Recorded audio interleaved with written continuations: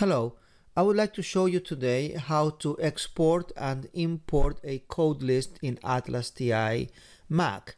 So let's say that you have a project and you have a set of codes in that project, you have defined them and you have grouped those codes.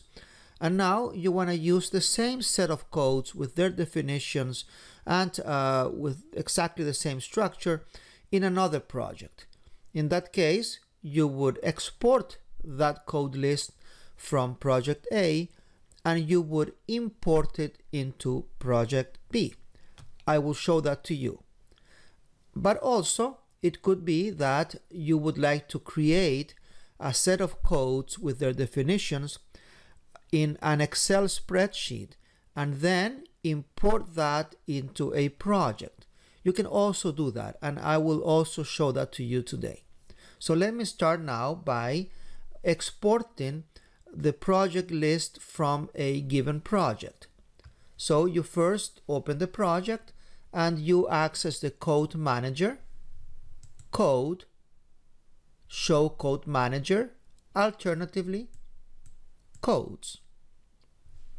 Here I have a set of codes. They have been colored.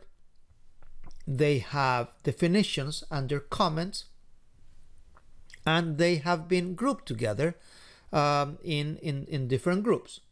So I will now export this code structure and import it into another project.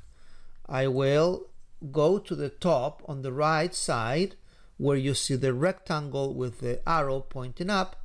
You click there, and the third option is export code list. Now I will save that as Excel, open in Microsoft Excel.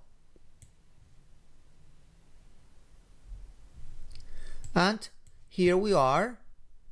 We have our codes, and I'm going to wrap text so that you can see that we have a column that with the title codes or code, and there you have all of the codes, and the codes have colors, and the colors, they correspond to the colors that we had in the ATLAS.ti project. Then we have under comments what you wrote as definitions for each one of those codes, and then you have two other columns, one for code group 1 and code group 2. So we see that the code funding church belongs to only one code group, funding, while the code funding county level belongs to 2, services and funding, and so on. So what I will do is I will save this code list, and now I will go to another project. So let me open another project. Let's see this one, new project, and I will proceed to import that code list into this project. You go to code on top, import code list, you select the file, open, you open the code manager, and you will see here all the codes that were exported from the other project. You will see that they are colored the same way as they were colored in the other project, and you will also see that their comments are here, and you will notice that they are grouped in the same way as they were grouped in the other project. So exactly the same code structure has been moved from one project to the other, or exported from one project to the other. Okay, so now what I will do is I will show you how to create a code list in Excel and then import it. Here we are.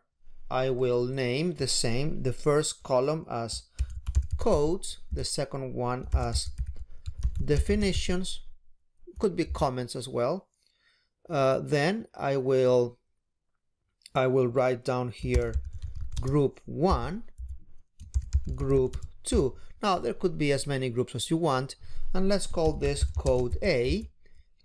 code A means A, and that belongs to group X, let's say. Now I'm going to create another one called code B. Code B means B, and this belongs to code group Y as well as code group Z. Code C means C, and it belongs to the group X as well as the group Y. Okay? All right, now I will save this and I will go to my project and I will import it. So you see the codes that I currently have. I will go to code on top, import code list, select it, and now the 3 codes that you had in that spreadsheet, they have been imported, and you see their definitions and their comments, and you also see that there are 3 new code groups, X, Y, and Z, and you see the colors, the codes that belong to each one of them. So I hope you found this useful. Thank you very much. Goodbye.